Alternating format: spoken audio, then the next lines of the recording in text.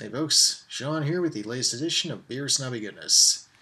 On this edition, I'm going to be going back local. It's going to be one of my favorite guys for the state of Pennsylvania, from Easton. This is Weyerbacher. This is their 21st anniversary edition, barely legal. Or no, not barely legal, finally legal. Sorry, Weyerbacher. Barely legal. Where the hell was my mind? In a dirty place, apparently. My apologies on that, and I haven't even been drinking yet.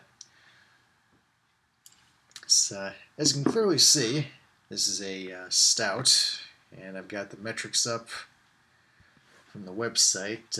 Rather potent one, 11.9% alcohol by volume. This was brewed with cocoa nibs and cocoa powder, which I can definitely smell on the nose. As you can see, decent head, little carbonated like, dissipating, still a little bit of remnant. Let's see, in addition to the cocoa nibs and powder, this was brewed with vanilla beans and Munich malts. So there's definitely a roasty malt character to this, but definitely, even on the nose, I can detect a little bit of sweet, an almost licorice-like quality. And let's see. Oh, an added bonus. Maybe this is where the sweetness is coming from. Bourbon barrel-aged. So, woo. And that is pretty much everything on the site. So, without further ado, I'm just going to dive into the actual beer. Cheers.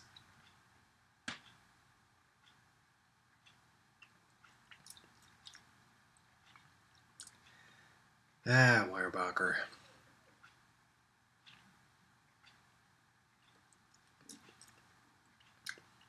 Thing of beauty. Good healthy nip.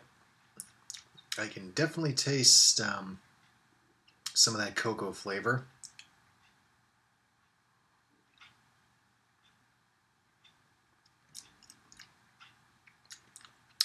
Not a whole lot of sweet. Mostly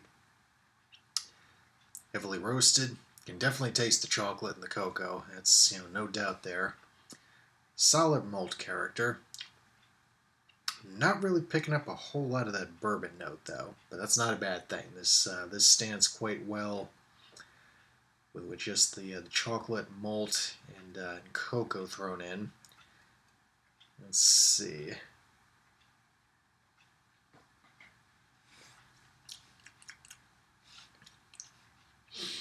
But yeah, it's very drinkable.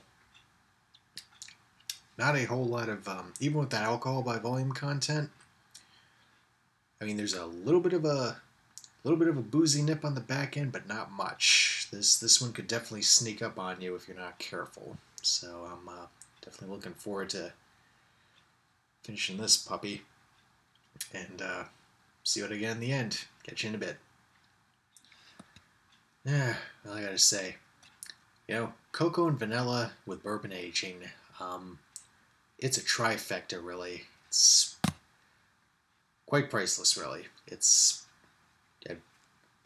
at a loss for words. Man, I've sat here for 2 minutes trying to figure out what I wanted to say, and all I can say is genius. Weyerbacher, finally legal. Picked this up at Beer Store Malvern last weekend. Manager Darren, was kind enough to remind me that this was out. Thanks, Darren. Good stuff. There's definitely a vanilla and oak character that is here throughout the drink. The bourbon really, as predicted, especially with how slowly I drink these, really becomes prominent on the back end. Bottoms up.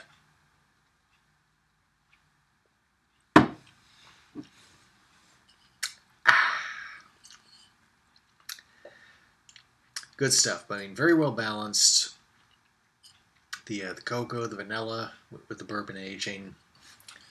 is just everything complements without overpowering, which is, that's the mark of a good beer, which, Weyerbacher. That's how they do it. So this one's out right now. As I said, it comes in 4 packs, and definitely worth picking up. I mean, get it before it's 90 degrees, and you really can't truly enjoy it the way it should be enjoyed. So that'll do it for me. In fact, Friday is supposed to be a rainy as hell day. In fact, a rainy weekend. That's the kind of weekend you want a nice bourbon-aged dark beer. So that's my 2 cents. Till next time, this is Sean. Cheers.